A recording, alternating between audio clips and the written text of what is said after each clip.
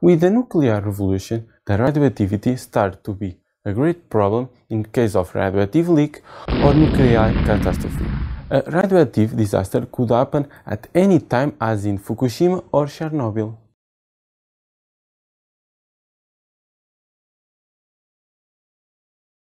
High radioactivity levels in prolonged exposition can cause burns, genetic mutation, cancer, and even death, putting in risk the population.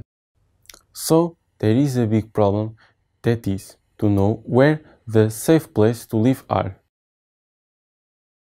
Geiger-Müller tube is a sensor used for the detection of ionizing radiation. This is a good sensor to discover the hot spots of radioactivity. But normally, in case of radioactive contamination or natural radioactivity, the areas are usually too big to verify only with a Geiger-Müller tube, by walking around. The solution proposed in my project is to use a UAV with the Geiger-Müller tube. By doing so, it is possible to cover great and inaccessible areas.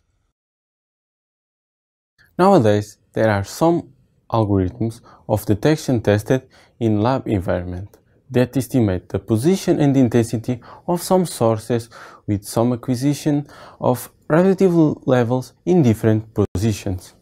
There are some works that use a UAV with a gamma ray spectrometer and make radioactive color maps. Other works use a UAV with a gamma ray spectrometer to localize the position of sources. The objective of my project is to use a commercial ship UAV that can random walk exhaustively and autonomously with a collimated Geiger-Müller tube, a GPS, an IMU, and a rangefinder to do a map with the estimated position and intensity of the radioactive hotspots. This solution could make this contamination work faster and could prevent many health problems in some zones with abnormal level of radioactivity, as nuclear catastrophes, uranium mines, nuclear waste deposits, or in terrorist attacks.